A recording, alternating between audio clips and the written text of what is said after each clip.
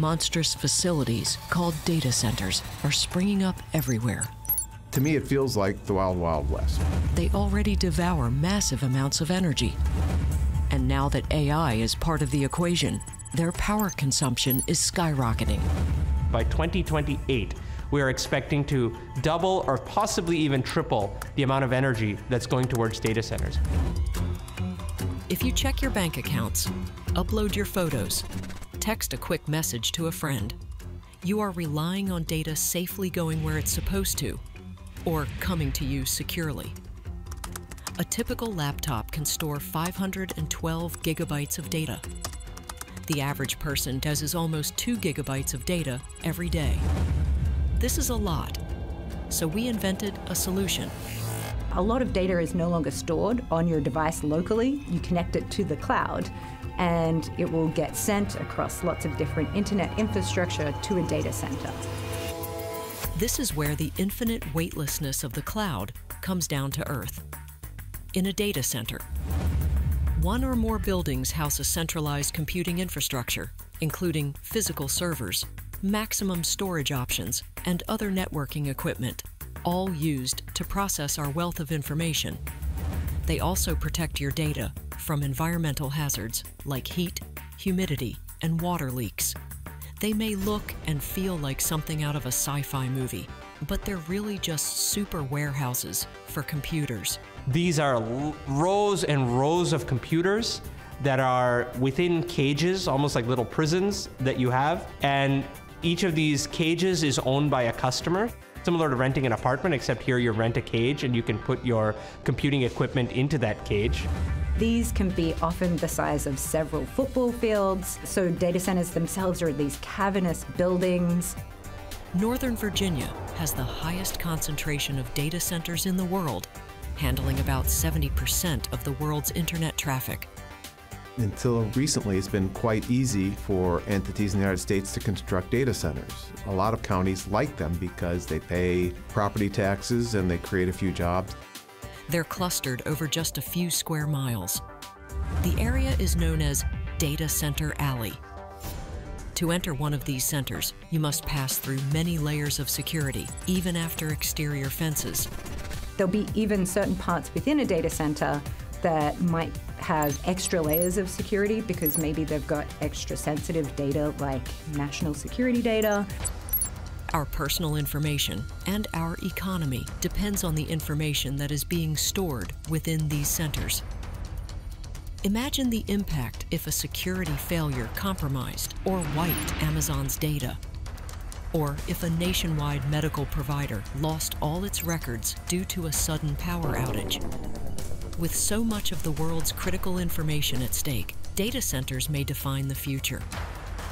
Officials in Virginia's Loudoun County say that by 2027, $8.77 trillion of the global economy will depend on data centers. The world has already spent around $2.5 trillion building them in just the last 10 years. And Data Center Alley already has close to 550 hyperscale facilities. These structures usually house at least 5,000 servers. But why are there so many data centers in Northern Virginia? Location, location, location. Data Center Alley has it all. You want to have ample access to reliable power.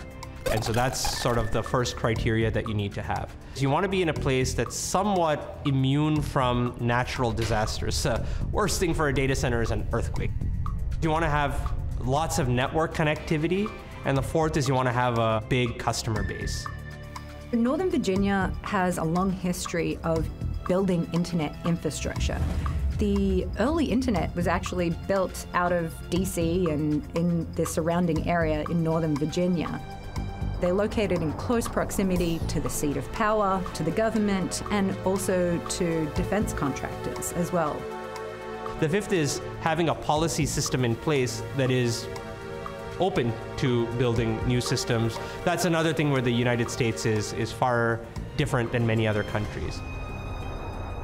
The U.S. has over 10 times more data centers, 5,388 at last count, than any other country. There's also just the idea of sovereignty, which is people want access to their data. They want it to be within their borders. There is even talk of installing data centers on the moon. Many experts are skeptical, at least for now.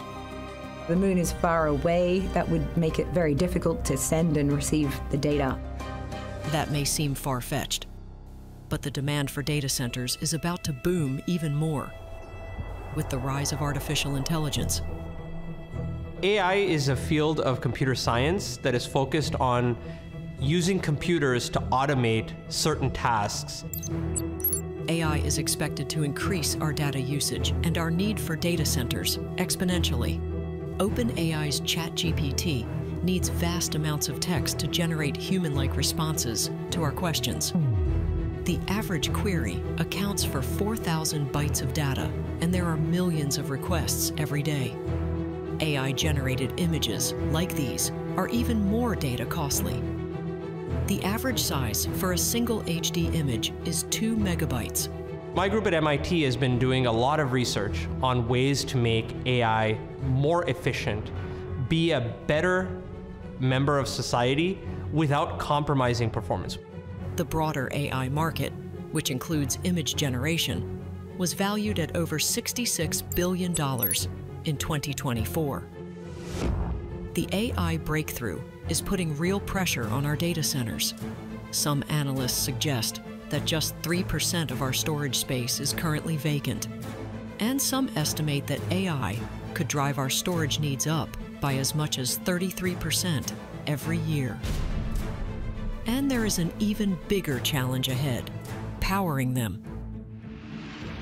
Data centers in the United States use about 4.5% of all US energy. And there are numerous projections that are saying that this energy use is going to grow to somewhere between 10 to 15% just within the next 3 years. So by 2028, we are expecting to double or possibly even triple the amount of energy that's going towards data centers. So far, power companies have been able to keep up with the data centers' demands. In Virginia, currently data centers consume about 26% of the state's power consumption. And the portion of the pie going to data centers has been increasing over time. Power companies have traditionally relied on fossil fuels, like coal. Many mines were scheduled to close, but may now stay open to meet the data center needs. There have been plans in place for several years to slowly decarbonize the grid in Virginia and to take offline the coal-fired power plants. And now those plans are being delayed somewhat inevitably. We keep changing the date to later. Microsoft is considering using natural gas with carbon capture for a power supply. And both Chevron and Exxon are developing natural gas plans. When you look at the natural gas side, its operations are more efficient perhaps than some of the other fossil fuels out there, but the collection and getting this out of the ground is a pretty expensive process. The data center energy demand could set back the world's decarbonization goals.